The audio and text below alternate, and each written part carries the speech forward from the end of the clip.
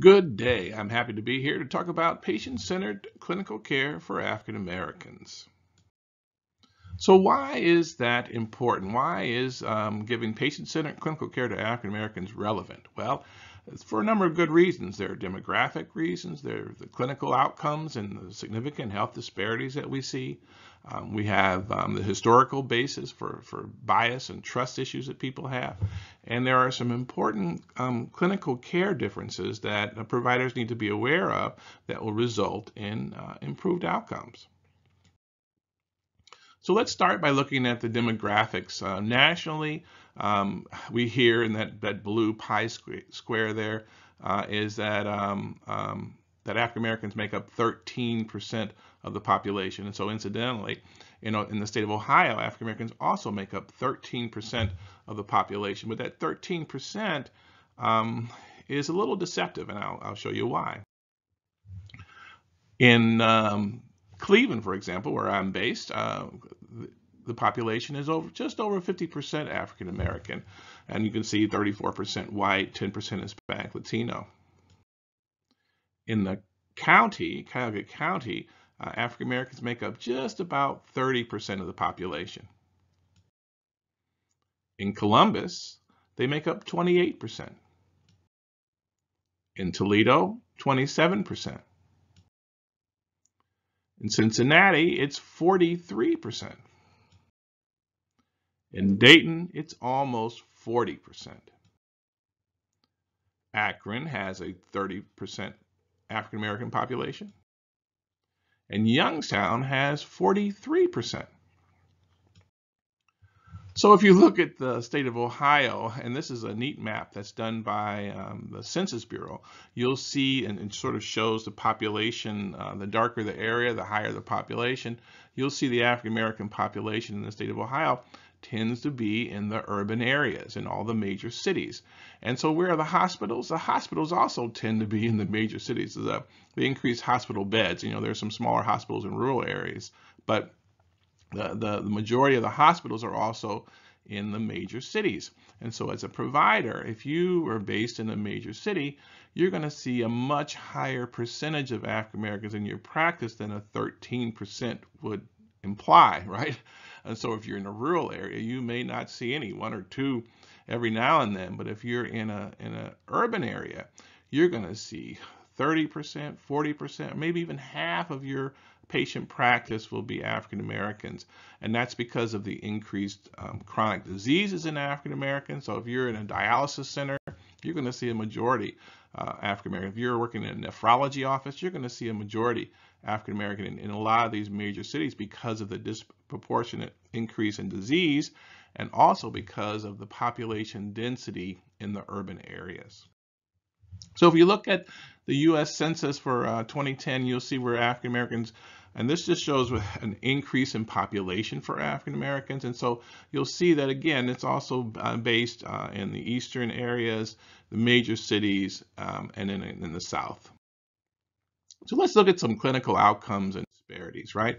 And so this is a sort of a thought activity for you to kind of take a look at these and say, okay, now there are four people there with ages with life expectancy beneath them.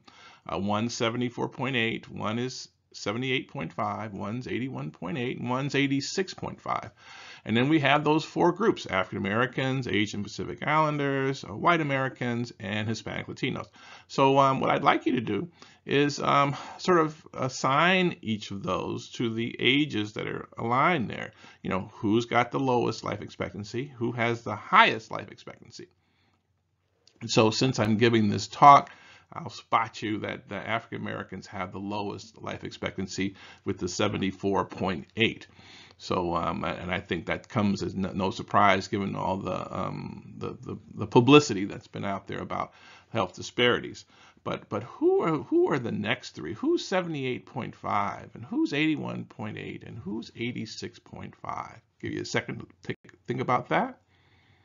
And here comes the answer. So I was surprised years ago when I first saw this that a number of things, that white Americans were just ahead of African Americans just by a few years at 78.5, that Hispanic Latinos actually live overall, population-wise, live longer than white Americans, and that Asian Pacific Islanders live significantly longer than whites and African Americans. So I believed that minorities all had bad outcomes and the majority, white Americans, had good outcomes. But this clearly is, well, it was a surprise to me. I'll admit my ignorance, and I really bring this up to show you that really, when you talk about health disparities and poor outcomes, African Americans are alone, well, almost alone as it relates to this. If you add in Native Americans, you see that they're at a disadvantage as well at 76.9. So if you look at the life expectancy by race overall, you can see that African Americans are sort of away from the pack in terms of life expectancy from 1970 to 2010.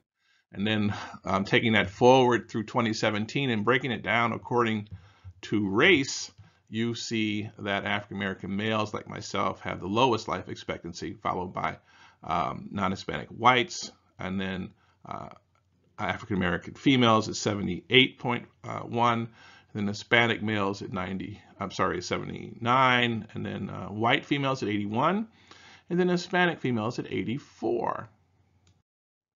So if you look at the mortality, again, broken down by male and female, male being in the blue and female being in the gray, you can see that, again, African Americans have the worst outcomes. But what's curious to me is that if you look at African American females and follow that across, you'll see that African American females don't live as long as Native American men, Hispanic Latino men, or Asian Pacific Islander men. And so if you look at some sort of recent vital statistic data coming out in February of 2020 with predictions about life expectancy changes due to COVID and the pandemic, you'll see that everyone is sort of taking a dip in life expectancy, and that dip is sort of similar to the dip we see back in 1918 and 1919 when there was another flu pandemic. And so we're going to have another sort of blip, unfortunate blip, that's going to impact us. And we'll see that across the board because of the significant number of deaths here in the country. But when you look at disparities, unfortunately, you're going to see that if you look that Hispanic Latinos overall had a drop in life expectancy from almost 82 to almost 80. That whites had a decreased life expectancy from 78 to 78.8 to 78. And then, unfortunately, African Americans had a most significant decrease from 74.7 to 72. If you break it down according to male and female, you see that, again, unfortunately, African American males had a 3-year drop in life expectancy due to the pandemic, followed by a 2.5-year drop by Hispanic males, a little over 2 for Hispanic females. For African American females, a little over 2. Just over 1 for Hispanic females, a little under 1 for white males, and a little under 0.7 for white females. So the health disparities are getting worse as we've been highlighted by the pandemic data, and we're losing ground. So if you look at the life expectancy again, comparing African American female, you see African American males have the absolute worst across countries. But if you look again at African American females, and I was raised to believe that women live longer than men, right? You'll see that African American females still don't live as long as the men in Switzerland and France and the United Kingdom. So there are things that contribute to the disadvantage in life expectancy for African Americans, and the number one is heart disease, and then there's cancer and homicide and diabetes, and then infant mortality, perinatal issues all contribute to the disadvantage that in life expectancy. And so African Americans have the worst cardiovascular outcomes, and you see it right there at 321 per 100,000. That's significantly higher than what's in second place. So you really have to be aware of the cardiovascular disadvantage. If you look at diabetes, again, African Americans have the highest, but much closer to the pack to Native Americans and Hispanic Latinos. And in terms of cancer, they have the absolute worst outcomes for all the cancers listed there: lung, breast, ovarian, colon, prostate. And so again, it's not all cancers, but if you were going to list 5 cancers off the top of your head, odds are the 5 you list, African Americans would be the absolute worst on that. And so looking at the top cancers, lung, colon, breast, pancreas, and prostate, again, African Americans have the highest, and it just kind of shows the rate. If you look at lung cancer and we see the big black bar is lung cancer, that's why we spend so much time talking about smoking cessation and nicotine and things of that nature. But significant burden in the white population, but just a little bit higher in the African American population. And so that's if you look at the second bar, colon cancer, and sort of look at that blue bar across, you see African Americans significantly higher. Breast cancer, again, and we'll touch on briefly later, but the incidence of breast cancer is higher in white women, but the mortality is significantly higher in black women. And you see that significant difference here in that third bar there. And then looking at pancreatic cancer, it's less, but it's unfortunately higher in African Americans. And then again, that last bar, prostate cancer, significantly, that gray bar, significantly higher in African Americans.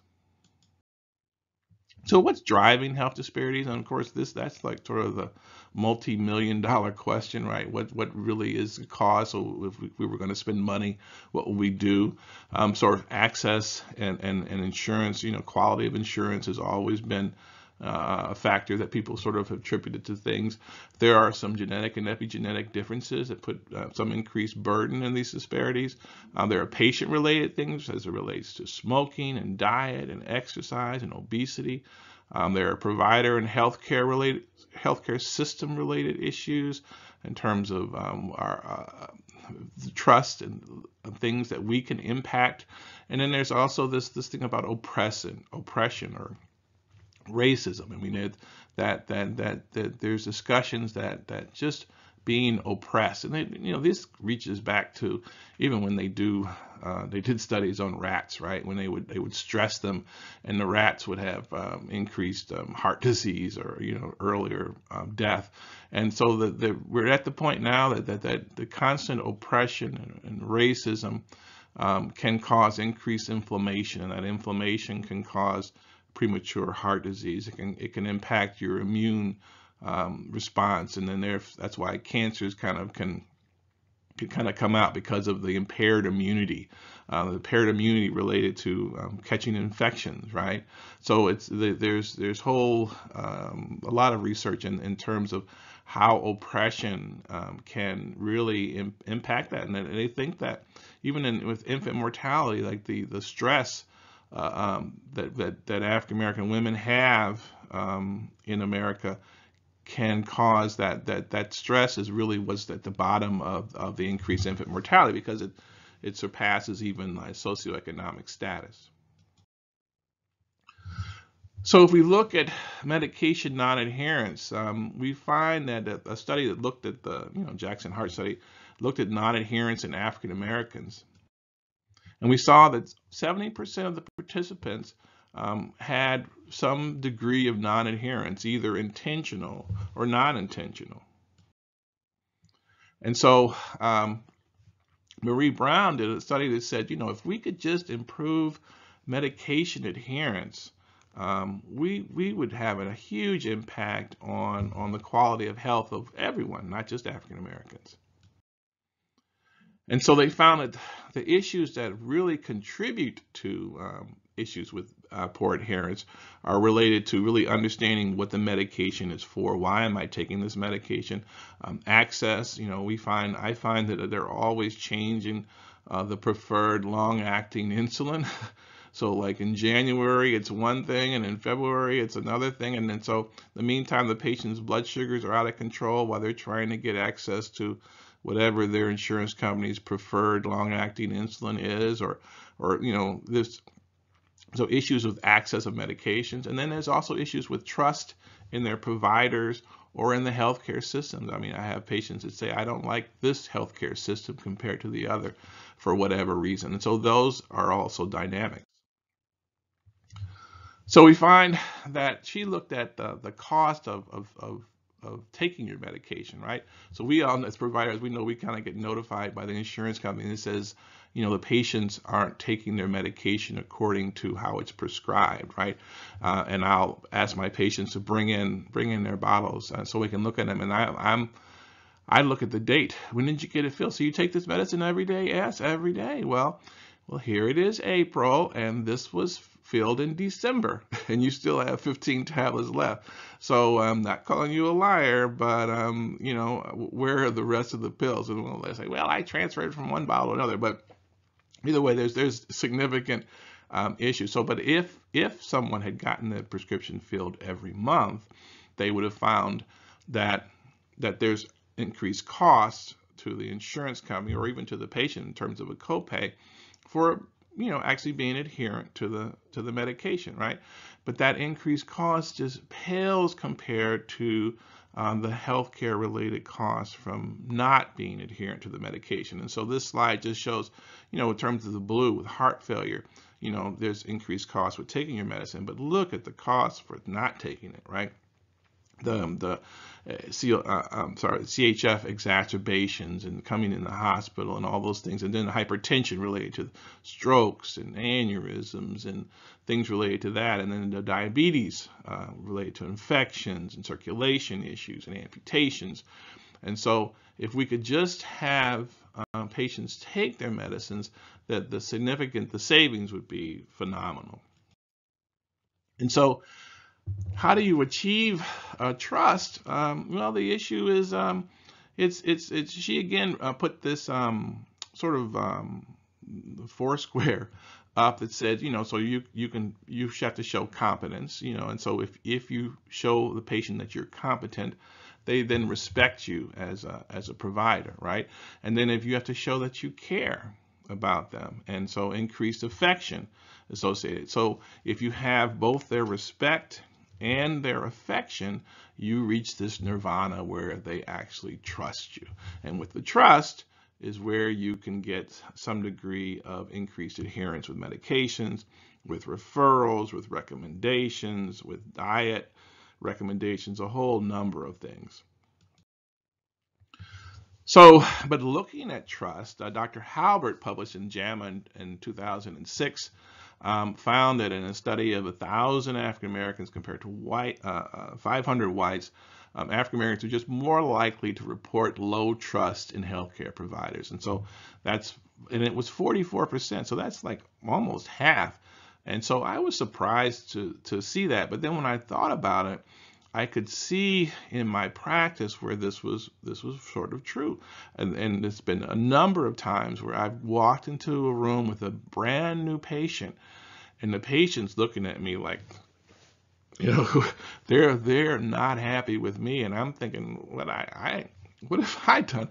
I haven't even met you. Am I late, or is it, what's going on?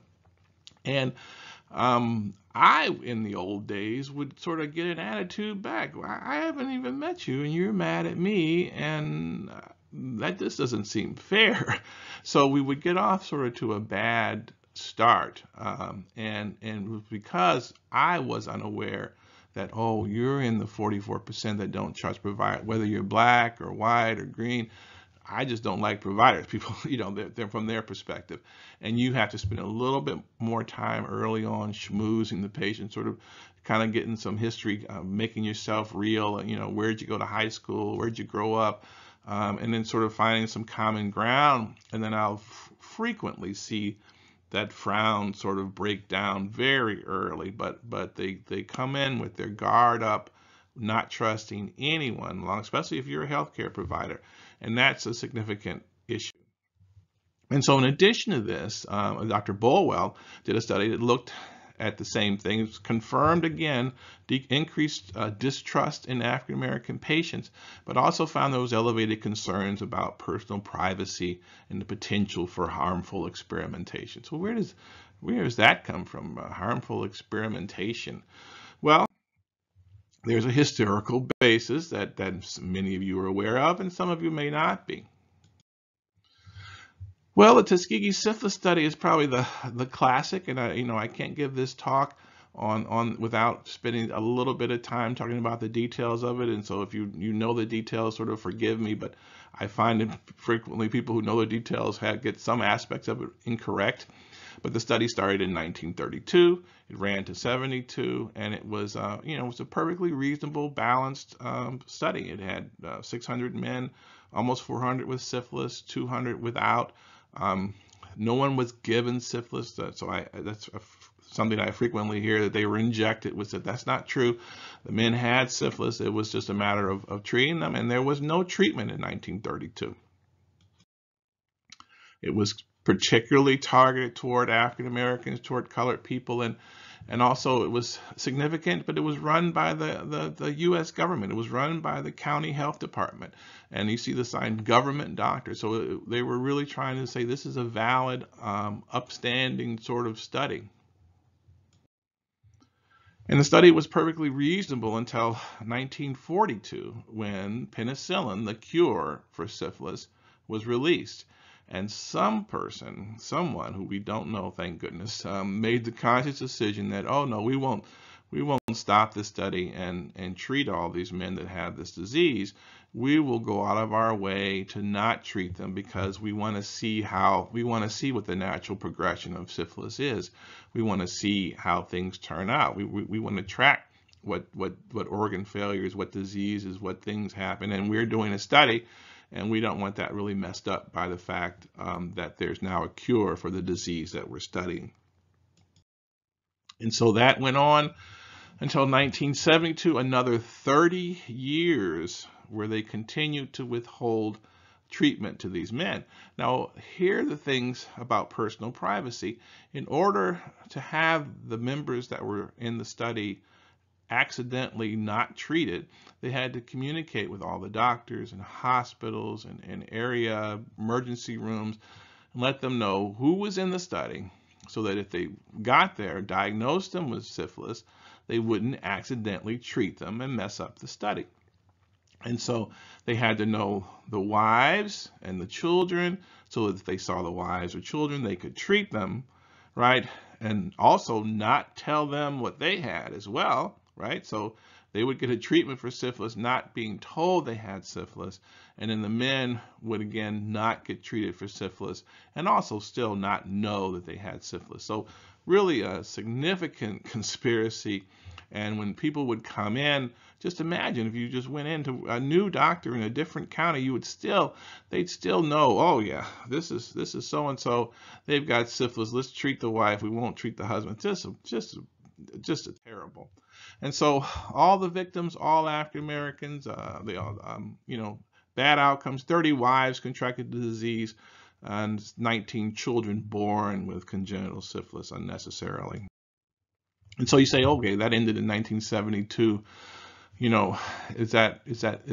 Who still remembers that? Well, there was a study done by Johns Hopkins that showed that 81% of African Americans were aware of the study and its outcome, compared to 28% of white Americans that knew anything about the study. Switching gears to the father of gynecology and obstetrics, J. Marion Sims, created the Sims speculum and a number of surgical techniques that have had a significantly positive impact on gynecological surgery, but unfortunately he perfected those surgeries on unanesthetized black slaves. And so this has kind of come out over the last few years that his history, his legacy, has been tarnished by the fact that he basically made his name by experimenting on unanesthetized black slaves. I mean, which is and he was a significant scientist. He was impeccable in his documentation, so you can read about the specific person he did the surgery on, how many times, what technique he did, over and over again. So there's no issue that he did this. The issue, of course, it was not illegal at the time, but it was certainly immoral. I've never wondered, but I probably should have, in the old days in medical school, where did they get cadavers from? Where did they get cadavers for anatomy class? We didn't have people donating their bodies to science like they do now. And so we find now that there's a dark history of grave robbing in the South and in the East, and where best to go and rob a grave is in a poor or black cemetery, where the police are less apt to prosecute you because of that. And so we see numerous examples of this in history. In Baltimore graves, other city graves, southern hospitals, you'll see more and more. And so they find bodies in the basements of colleges, and when they tear down an old building and build a new building, they'd find these bodies that they knew were cadavers, and they'd see this, and frequently these were African American bodies. And so I felt like this was an interesting with Georgia Medical College, where they had Grandison Harris, who was initially he was a slave, and then later freed, and had a long, undistinguished career as a grave robber. And so who better to sneak into an African American cemetery than an African American in the night?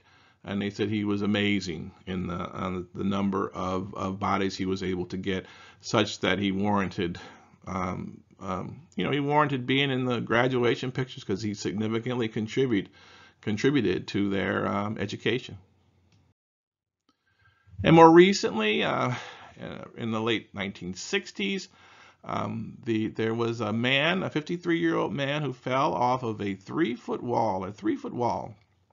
Right, think about that, yardstick 3-foot wall, hit his head, was unconscious, went to the hospital, and within 24 hours, they had harvested and transplanted his heart into someone else.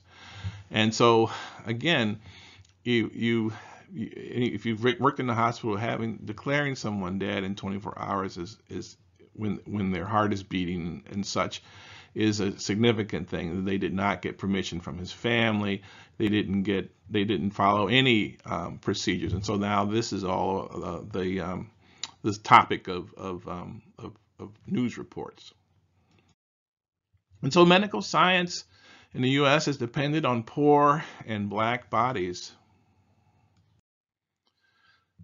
So the American Medical Association also has a tarnished history for the things that they've done. And in 2008, they issued a formal apology for their racist actions in the past. They discriminated against minority physicians, African American, Hispanic, Latino, Asian physicians who, essentially couldn't get privileges in hospitals, were not allowed to do a number of things that white physicians could do. And it was all driven by the American Medical Association. And so I, for example, was born at a black hospital in Cleveland called Forest City Hospital because my mother had a black obstetrician, and he couldn't go to the major hospitals here in Cleveland because he couldn't get admitting privileges. And so that was the case all across the country. So even back in February of this year, the CEO of the American Medical Association said that they are still trying to come to terms with their own history of racism.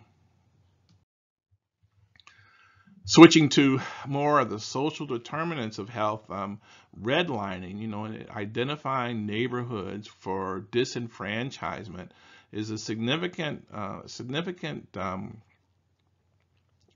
experience in many urban areas. And so When they redline, you can't invest in them. You can't get a loan on your house. You can't get a loan to open a business. It's just a disenfranchised area. And so whenever there's disenfranchisement, there's also enfranchisement, right? And so in the areas that weren't redlined, you could refinance your house, you could get a loan to open a business, you could do any number of things that they couldn't do in those areas. And those redlined areas are what became, areas of poverty. And so it's a sordid history, but it does provide a sort of a context for why we have some of the slums and poor areas that we have. And so it's important to know that when you put these things in place, undoing it is certainly not going to be, you're going to have to be as deliberate undoing it as you were in doing it. And so many times these policies were based on public health issues, where they said, in this, for example, it says blacks should be quarantined in isolated slums in order to reduce the incidence of civil disturbance, prevent the spread of communicable diseases to the nearby white neighborhoods. And so this was not something that was done in secret. This was done openly and in a number of cities. So that redlining then leads to disenfranchisement, housing decline, predatory lending, property value loss, and that's generational disadvantage, right? If your parents buy a house but it becomes worthless, that's the head start that a lot of next generations get. They can have their home, will have a home, I can get a job or whatever. But the communities of color don't have that next generation, that little bump in finances, that little retirement nest egg that people have because they were able to be financially more sound. And so the lack of those things lead to crime and health issues and foreclosures and vacancies and the other things that you see there. So the social and financial advancement in the U.S. again depended on these policy-driven racial segregation approaches. So where am I going with this? Well, all of these sort of prior mistreatments lay the groundwork for not trusting like the establishment, right? I don't trust the hospital system. I don't trust the government. I don't trust any sort of a thing, these things that have not been good to me. I don't trust doctors. I don't trust, so there's a history that sets up. It's like, why, with a lot of this history, some would think, why would you trust, this in this instance? So these things are impacting health. And so we see article after article talking about distrust in research, distrust in medical care, and poor adherence. So this low trust leads to poor adherence. And so this low adherence is what's leading to now bad outcomes. I mean, people are avoiding the vaccine because they don't trust who made it. They don't trust the process. They don't trust the provider. And so this is leading to a significant burden on these populations. And so, medication non-adherence is the leading cause of inadequate hypertension management, which that, of course, makes sense. So let's look at some approaches to improving care.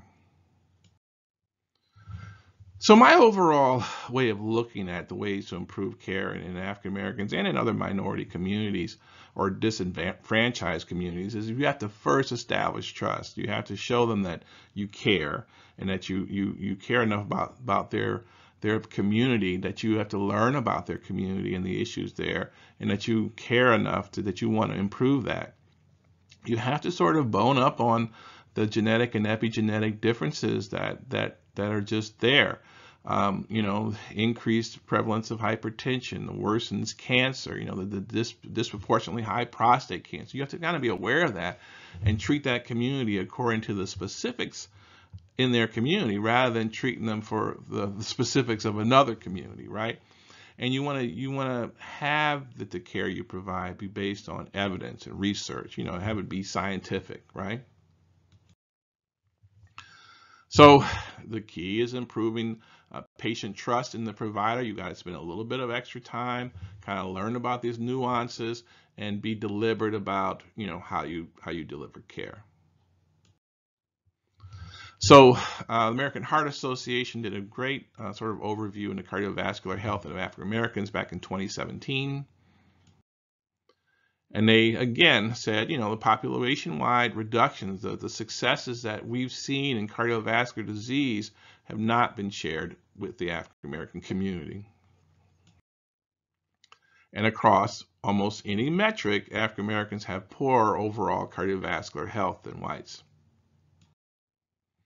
How poor? Well, you see the increased risk for hypertension, coronary artery disease, twofold increased risk for heart failure, and 3 to 4-fold increased risk for stroke. So when you think about stroke, African American at age 45 is over 5 times as likely to have intracerebral hemorrhage. And then you think about that, I've seen patients again in 45, 55, sudden death, hypertension, poor control, cerebral hemorrhage, and many times, with the death certificates, we would put myocardial infarction just because we don't know, but a lot of those deaths are cerebral hemorrhage. So hypertension, again, the cause in 90% of those. Diabetes and smoking also major contributors. So African Americans are more than twice as likely to experience sudden cardiac death. And just know that the rate of peripheral artery disease is twice as high in African Americans compared to whites. And smoking is the big player in peripheral artery disease, significant. African Americans who smoke are twice at the risk of peripheral artery disease compared to age-matched whites. Smoking was directly linked to peripheral vascular disease, and the severity of your peripheral vascular disease is related to the amount of smoking. So, in cases where I never give my patients sort of a slide on the, I decreased my smoking, and I say, you've got to stop completely. But if someone goes from 2 packs a day to 1 pack a day, they're going to cut their risk in half. If they go from a pack a day to a half a pack a day, they're going to cut that risk in half. And so the burden of peripheral vascular disease is directly related to the number of cigarettes. So if they could get down to 1 or 2 cigarettes a day, that's a success. Now, we all know when something goes wrong and some stress in their life, they have a death in the family, that 1 to 2 cigarettes jumps back up to a pack a day again, and then we've got increased issues. But just know that if you have someone with peripheral vascular disease and they smoke, you need to spend almost the entire visit talking about smoking cessation and letting them know that connection, because really people don't connect pain in their feet, issues in their legs with the fact that they're smoking. That's just not a natural sort of connection. So current smokers, twice the risk of peripheral artery disease, and they found that they have 8 times the likelihood of a high aortic calcium, and so that's going to give them trouble down the road. So smoking, diabetes, and then high blood pressure are the biggest risks for peripheral artery disease in African Americans. And then African Americans were estimated to be at 77% higher risk for lower extremity amputation. And so some of that is not really looking into the options that are available. Some of it is not being successful with stopping smoking, related to menthol cigarettes and things that we won't really have time to talk about today. But that increased amputation also may be related to increased inflammation from oppression and whatnot. But much higher risk for amputation. So I frequently will link their smoking with potential for amputation, and that sometimes gets some people's attention. Just know hypertension is the biggest risk for cardiovascular health in African Americans. And but on a positive note, African Americans tend to know they have high blood pressure more so than whites, and they also tend to be treated more, but unfortunately are less likely to have their treatment under control. Right? They're much less likely to have, even though they're more likely to be on medications, less likely to have their blood pressure the way it should be. And know that when you're bringing the blood pressure down, however much you bring it down, you're significantly improving their outcomes, and more so than a matched person. So when you bring an African American's blood pressure down, you get 3 times the benefit than you would bringing a white person's blood pressure or a Hispanic Latino person's blood pressure down. So being deliberate about that. So a 10 millimeter decrease in systolic blood pressure was associated with an 8% increase in risk in stroke in whites, but a 24% increase in risk in African Americans. And so when we looked at just how prevalent is hypertension in the African American community, it's significant. We found that of patients 55 and older, 75% of Black men and women, 75% have hypertension by the age of 55, compared to 55% of white men and 40% of white female.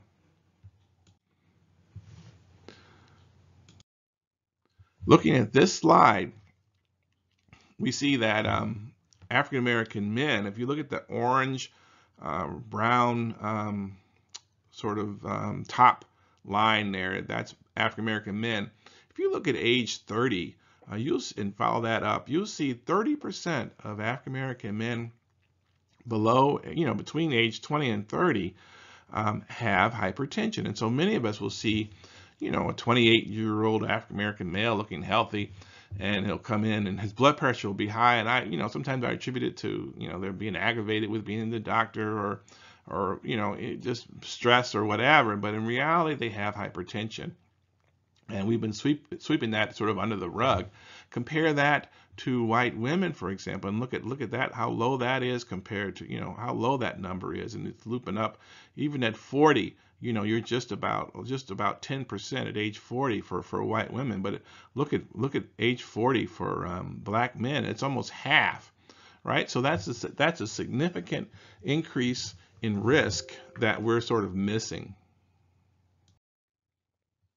So their conclusion from that study is that we've got to be a little bit better about looking at identifying hypertension in those patients, and also treating it. Know that some 20-year-old information almost, that thiazide diuretics and calcium channel blockers are the preferred treatment of hypertension in African Americans, and not ACE inhibitors or beta blockers. That's not your first line hypertension treatment. You get kidney disease, you got CHF, then you got CAD, then all that stuff kicks in at that point. But if you're just treating hypertension in African Americans, you wouldn't use a beta blocker, you wouldn't use an ACE inhibitor as a first line. You would use calcium channel blockers and hydrochlorothiazide. And we just got studies that are old that show that that's the case. ACE inhibitors just don't work as well. Beta blockers don't work as well with lowering the blood pressure. They do great with kidney protection. They do great with congestive heart failure, and certainly after someone's had a cardiac event, they're all supposed to be on beta blockers, so don't get that part of it twisted. But just as someone was just coming in with hypertension, you don't want to put them on metoprolol or lisinopril. And so, given that sort of baseline, a study was done that looked at the prescribing patterns for older African Americans, and they found that, sort of looking at this slide, so A, going down the vertical axis on the left-hand side, A is ACE inhibitors, B is beta blockers, C is calcium channel blockers, and D is diuretics, right? And so if you sort of follow across, you see that almost a third of African Americans are on ACE inhibitors for hypertension without diabetes, without chronic kidney disease. And so that's like the wrong thing. And so again, their conclusion from this study was treatment of hypertension appears to be inconsistent with prevailing treatment guidelines for nearly a third of African Americans. So that's the part where we come in as providers. What are we doing right? What are we doing wrong? Also of note, African Americans and Asian Pacific Islanders have a much greater increase of ACE-associated cough. And so I see that. I mean, a majority of my patients with hypertension, CHF, or actually rather diabetes, when we put them on an ACE inhibitor for having diabetes, we find that they'll get a cough. And so a majority of my African American patients are on ours because I put them on an ACE and they get a cough, or they get angioedema, which is also increased in African Americans, much more prone to that. And so it's at some point, I'd love if the insurance companies would allow me to just put them on an ARB rather than worry about putting them on an ACE and them getting a cough or having a near-death experience. But unfortunately, we have to follow those steps the way they're written. But if you see that in your practice, there's evidence to support that.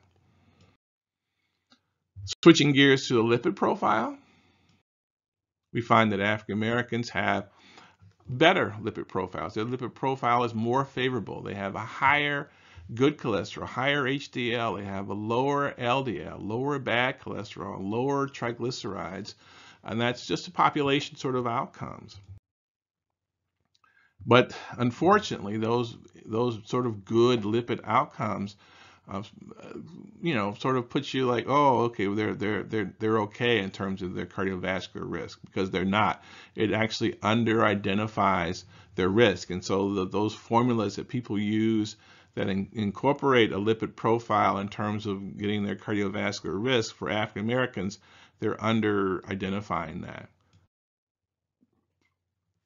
Shifting to colon cancer, know that a colonoscopy is indicated at age 45 in African Americans due to earlier onset of cancers and faster growing tumors, and that sigmoidoscopy is contraindicated due to the increased incidence of right-sided polyps in African Americans. So I thought, wow, that's interesting.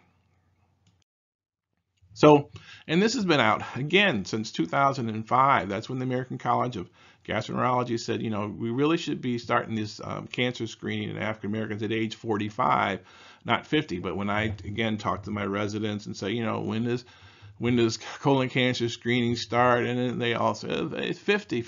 Well, it's 45 if you have an African American population. If you look at this graph I showed you before, but I've highlighted the colon cancer sort of in an orange, and you see that in the African American population, much away from the pack. So a significantly increased risk for death from colon cancer. And I thought it was interesting that I got a letter. I was copied from a patient who had a colonoscopy. And as you can see, it says, you note that you had 9 polyps in the ascending and transverse colon, right? 9 polyps in the ascending and transverse colon. So if this person had had a sigmoidoscopy, they would have missed all 9 polyps. So again, it's scary, and sigmoidoscopies are still being done. Less than they used to, but they are unfortunately still being done. And when you look at look at that, what's available in terms of screening options nationally, again, flexible sigmoidoscopy is still an option for visual colon cancer screening. When people look at what are the recommendations, from the preventative task force or whatever, what should you do? What's an option to do? Flexible sigmoidoscopy is still an option, but you should know that it's not a good option for African Americans. Looking at prostate cancer, again, we saw that significant difference, 19 per 100,000 in terms of mortality, 44 over twice for African Americans. And so this is what drives the discussions about PSAs. When they say prostate cancer tends to be indolent and we should be doing less prostate-specific antigen testing. That may be true for white Americans and Asian and Hispanic Latinos, but it's not true for African Americans. African Americans, a PSA is a better test in an African American. It detects cancer better, detects it earlier, and so you should be doing PSAs on your African American men, because if they do get colon cancer, it's more aggressive and they die from it. I mean, so the old the old theory was that excuse me. The old theory was that if you got prostate cancer, you die of a heart attack because it was slow growing and not a problem. And we do see that. They did autopsies and found in other populations that people would die of a heart attack and they'd incidentally have early prostate cancer. But that's not the case with African Americans. They have a much more aggressive cancer, and the cancer metastasizes sooner and causes a lot of debility, suffering, and cost. So again, looking at the prostate cancer, I've highlighted again, way away from the pack. African Americans, way away from the pack. And so these are people you need to be doing PSAs on annually. Annual PSA, African American men 40 and over. Looking at breast cancer, this is still one of the big sort of dichotomies in medicine, is that the incidence of breast cancer is higher in white women, just a little bit higher, but it's higher. But unfortunately, the mortality is in African Americans is much, much higher. And so again, we see breast cancer, for something that occurs a little less in one community, why would there be a significantly higher mortality? One of the reasons why is that the breast cancers that African American women get tend to have a lower frequency of hormone receptor positive tumors, and they have that twofold a lower survival. So the treatments that we have available for breast cancer are not as good, basically, for African Americans, and so that's why it's driving the worst outcomes. And so just know that, when I talk about African Americans, I know you can't, there are people, there are African Americans that have just come from the Caribbean, from Asia, from Europe, and from Africa. And they are, there's a broad range of ancestry, right? And so I thought this was interesting that for example, it's been shown that only 34% of African Americans have greater than 90% West African ancestry. Only 30% have greater than 90% African ancestry, opposed to 98% of European or white Americans have greater than 90% white ancestry. So, and when you talk about African Americans, you can't just say this is all happening. These are just things to think about. And so I think back to when I was in medical school, we learned about Ashkenazi Jews. And, Ashkenazi Jews had an increased risk for breast cancer and colon cancer and some other chromosomal issues. And we learned about them. And a couple of years back, I had a new patient, and she said, "I'm an Ashkenazi Jew." I was like, "Oh my goodness, I've been waiting for you my whole career." And it's just to bring it to the front of the brain. And so, and she was in her late 50s, and she'd never had a mammogram, and she'd never had a colonoscopy. So I ordered them, and they were both normal, right? But it was just, I was trying to give the best care for her based on my knowledge. And so these are just some of the examples of what's available, the differences in the clinical care of African Americans, so that when one's in front of you, if you have an African American male in front of you, you got to think about prostate cancer. You got to check a PSA. You got to think about, have they had a colonoscopy, not a sigmoidoscopy. Just these little pearls to improve your quality of care. So I appreciate the opportunity to present this year. I'm so happy to do it. There's tons more that I could talk about, but at this point, I will take some questions. Thank you.